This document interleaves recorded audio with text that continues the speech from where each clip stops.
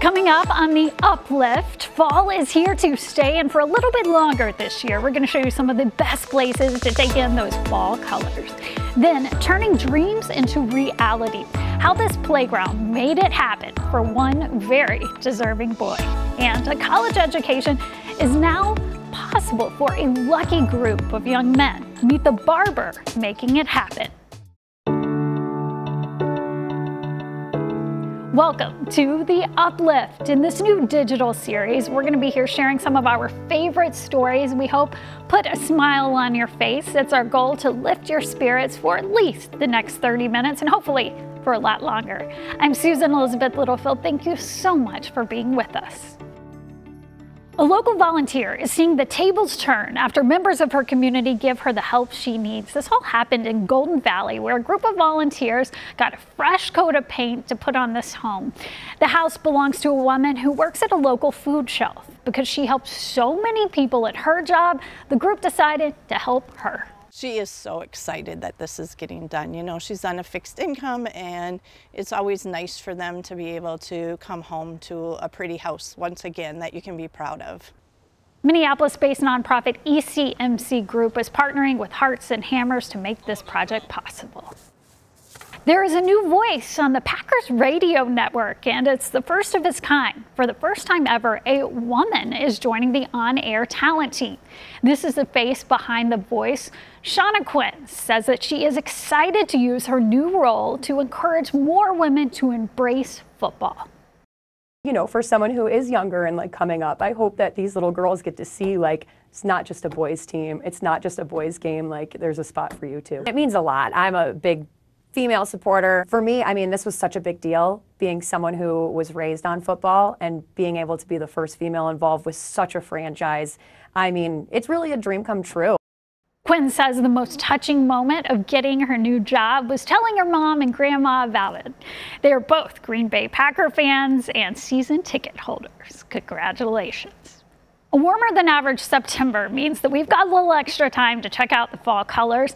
Take a look at these shots from Chuck Olson, a nature photographer who lives in Tofsy. These are some of his favorite fall snapshots that were taken along the North Shore. You can see they are gorgeous. He told us there is still time to plan a trip north to see those fall colors and share some of his favorite spots. That includes Caribou Trail and Lutsen Mountain Ski Resort. Typically, the fall colors in Minnesota will be past peak by mid-October, but with this year's delay, odds are you might get an extra week or so to take them all in. This next story is proof that some dreams do come true. This is a dream we first told you about 3 years ago. 10-year-old Quinn Larson of Waconia was chosen to have a wish granted through Make-A-Wish. Instead of using it only for himself, he donated it to help build a playground in Waconia that could help kids like him have fun. Well, here's a look at how that dream was realized.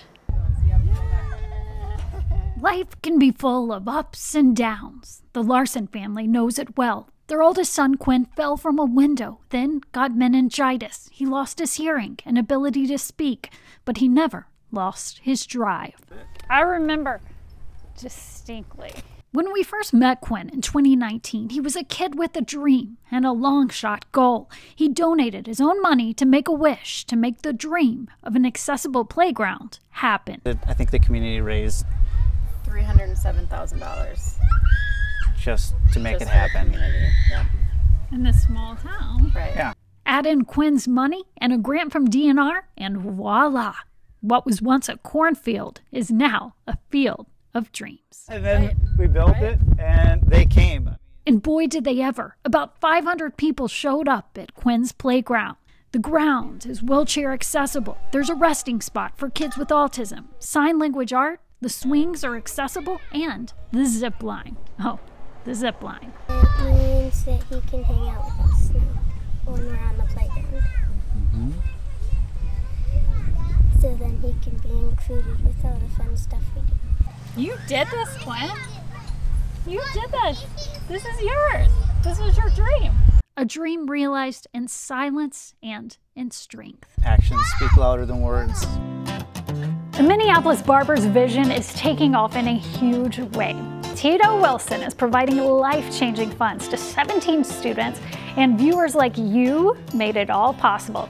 Shayla Reeves introduces us to some of the most recent recipients. We have examples all around us of the impact of the scholarships, so we're just going to keep it going. Take a good look at these faces, each one on a journey that could one day lead them back home. My mom teaches me all the time to pour into those who sow into you. From North Minneapolis to college campuses, they're pursuing their passions. Just being able to go to Howard University is like a dream. The cost of dreaming big can add up. Still, the dollars are rolling in.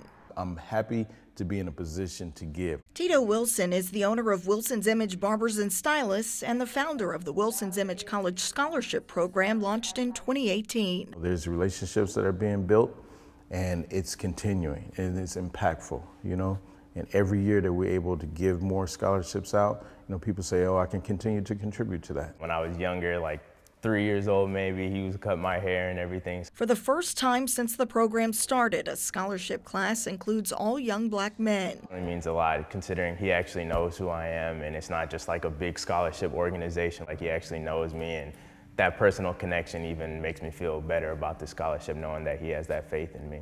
I've always been the kid that's been told like, oh, you're gonna make it, da-da-da, like you are gonna be the one to do these great things, etc. So it's cool that to see that same support even outside of my own like family. I'm getting help from someone that's in my community that shares experiences that I can actually walk up to and shake hands with. A hand that believes in the person they're each destined to become. Well, it's an amazing feeling to be able to give back to these young men. I mean, and you know, listening to them, you should be able to tell the reason why they were chosen. A lot of people pour in, you know what I mean? And they look at me like, you know, hey, Tito's doing this really great thing. But, you know, it wouldn't exist if it wasn't for people believing in me and believing in the community and, you know, wanting to see a better community for us. Shayla Reeves, WCCO 4 News. Coming up, the story of tragedy told through a new lens. See the book helping kids understand the power of justice and community.